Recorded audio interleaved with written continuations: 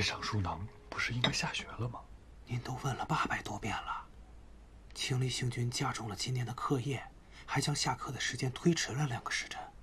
本以为送他去上书囊能讨得欢心，没想到会变成这样。这现在一天连半日都见不到的。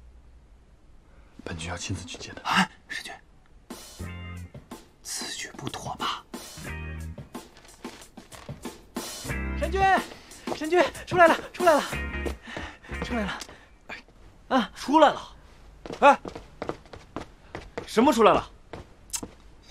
没出来。到底是出来了还是没出来呀？啊，汉墨的意思是，天后从九霄云殿出来了。本君要去拜见母神，将军不用跟了。末将可以陪您一起去，神君。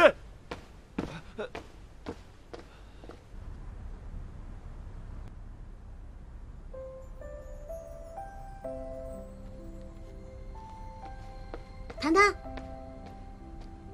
哎呀，入学第1日，青离星君就安排了这么多修习法卷啊，这也太狠了吧！你先吃点水果啊。我不吃了，我说完不成这堂下课也啊，我再被逼出抓着我那小辫子，再去青离星君那告我状。哎呀，今天又没几个时辰睡喽。哎呀，吃点水果又不怕什么？我就知道你在这儿。我在蓬莱江阙等了你1个晚上，实在思念的紧。哎呀，我还得写卷子呢，我写完再去陪你啊。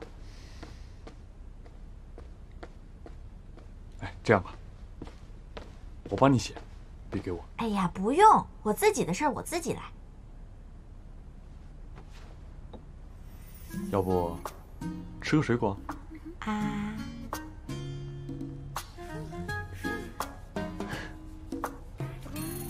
再吃一个。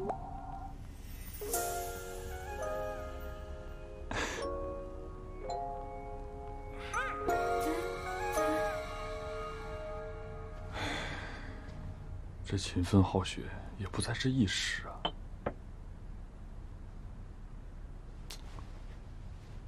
这双目熬的都肿了。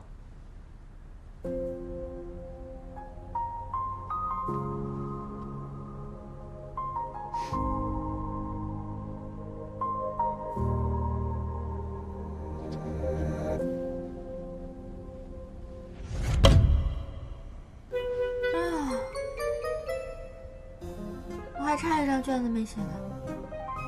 哎呀，哪张来着？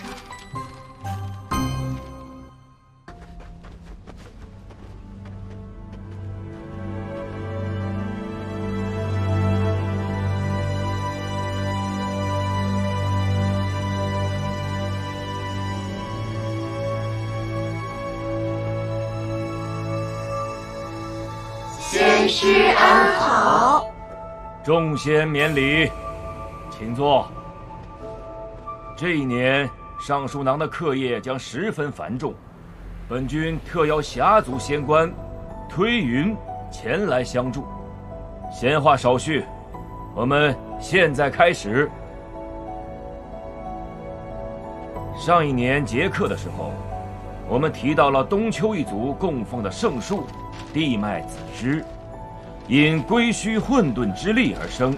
传闻地脉子枝一旦双生花盛开，便会吸收清浊之气，甚至还能够消除归虚的封印，释放混沌之力，带来灭世之祸。天元46596年9月，4界发现双生花真的盛开了。于是4王摒弃分歧，在兽界重岭之巅决定铲除地脉子枝。子午，你们的4界古代史讲的也太细了吧，太可怕了吧！这只是其中一门课，这一年有的好了。我能行，我还能学。这些是霞族的，这些是鱼龙族